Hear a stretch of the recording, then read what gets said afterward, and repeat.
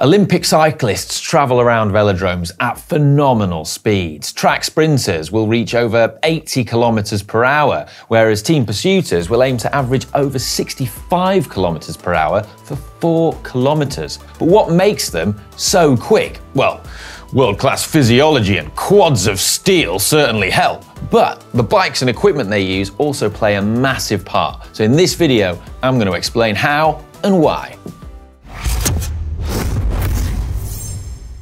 The Olympic Games, they're a big deal, usually happening every 4 years. It's where the world's best athletes come together to try and win gold medals. And cycling is one of the few sports in the Olympics that allows nations to develop their own specialist equipment to try and gain an advantage over their competitors. And this is a key part of the sport. But how much difference does it make? And how much difference would it make compared to a standard bike and clothing that you could pick up in your local bike shop? Well, thanks to maths and physics, we can work it out.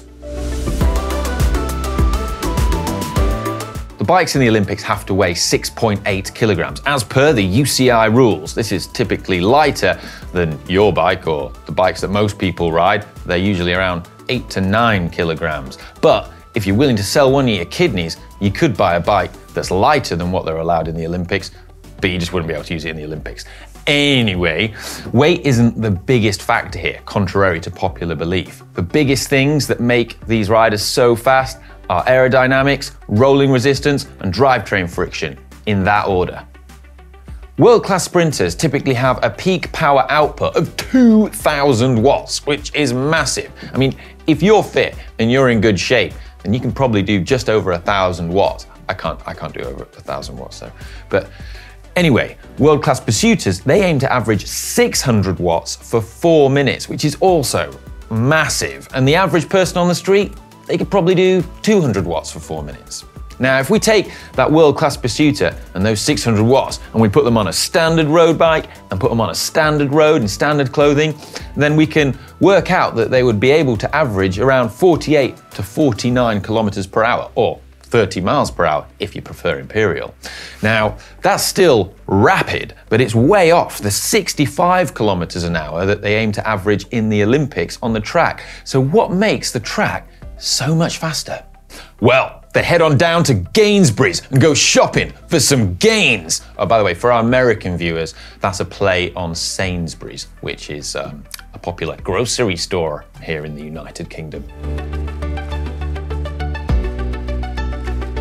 First, they use a dedicated track cycling frame. Once you remove the gears, the brakes, the derailleurs, the water bottles, your saddlebag, your streamers, your spokey dokies and your reflectors and all that gubbins, you make the bike much more streamlined and much more aerodynamic. And the world's best bikes, they're made from carbon fiber and they're designed in wind tunnels and using computational fluid dynamics to be as aerodynamic and as stiff as possible. The difference between the best and worst track bikes at the Olympics is around 0.008 CDA. CDA is the coefficient drag area. You don't need to worry about that and what that number means, but in pursuit terms, it's worth around 2 seconds over a 4-kilometer pursuit, which might not sound like much to you, but it's huge when you consider that the winning margins in that event are typically tenths of seconds. Next, they put on some fancy schmancy carbon fiber disc wheels. These lenticular discs are really cool and they make a fat womp womp womp sound as they go around.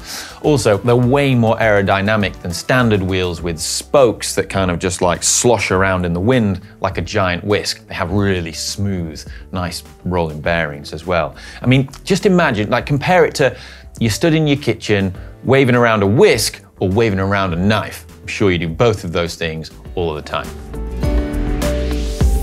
Next, onto rolling resistance and tires. And the track tires they use are super important. They're also very thin, 19 to 23 millimeters, and they're pumped up to high pressure, around 150 to 200 PSI. This is a narrower tire than what you find on most road bikes these days and a much higher pressure. They're also made from special compounds that have lower rolling resistance and they have like no puncture protection in them whatsoever. But fortunately, punctures on the track are really rare. The tires also contain latex inner tubes to help reduce rolling resistance and friction further, and the track itself is made from Siberian pine, which creates a really smooth and fast surface. And all in, the combination of fast rolling tires and smooth surface helps the athletes go at least another 1 km/h faster for the same power output compared to what they would do on tarmac, or if you're in America, asphalt.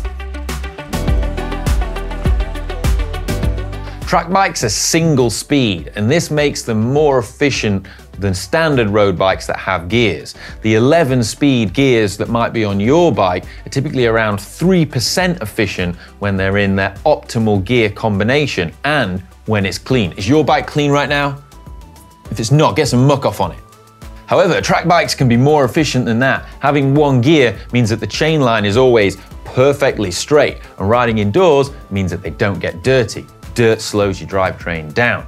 In addition, they use fancy friction-reducing waxes and lubricants on their chains, and they use bigger sprockets too. Bigger sprockets mean that the chain actuates, bends less, and there's less friction in it. And all in, this helps reduce the friction of the drivetrain to around 1.5%. It's not much, but it equates to around 0.5 km/h extra speed over your standard road bike. Oh, but why do they only have one gear, I hear you ask? Well, gears are there on road bikes to help you ride up changes in gradient on different terrains, but in the velodrome, it's just the same all the time, hence they only need one gear. Next is position. Now, the power that world-class track riders produce is all the more impressive when you consider the positions they adopt on the bike.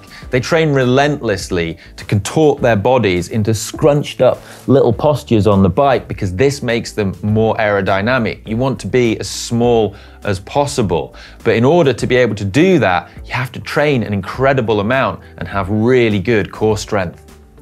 The body position is more important than the bike itself because it presents a much bigger object to the wind. And adopting an aerodynamic position can give you an additional 4 to 8 km/h. And so what you cover your body in is also highly important, which brings us nicely on to skin suits and helmets.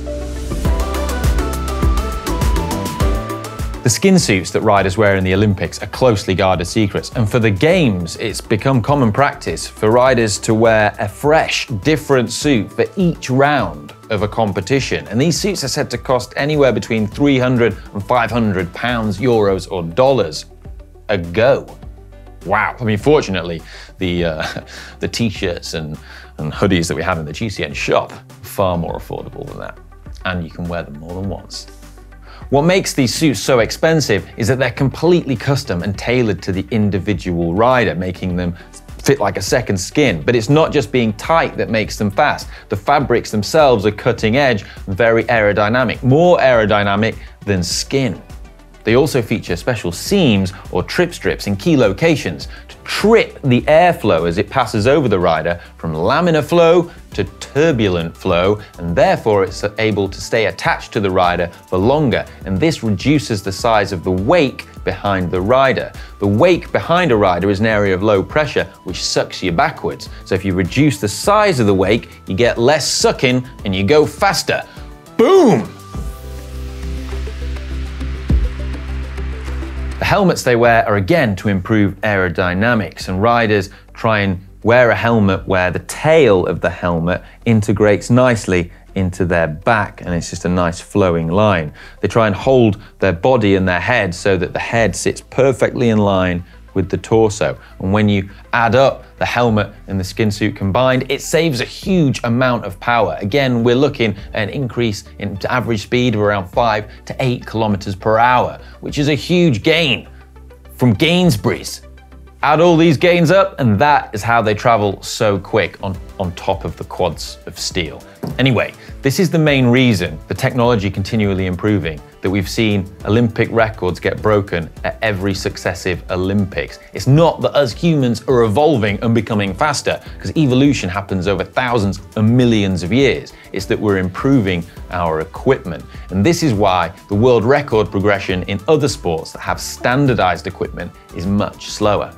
Hope you've enjoyed this video, and if you have, please give it a thumbs up. Let us know down in the comments what you think of Olympic track tech and any questions you might have. And if you'd like to watch more videos on track cycling and what it takes to ride the track and the skill involved, then, well, we've got videos on that too. See you later.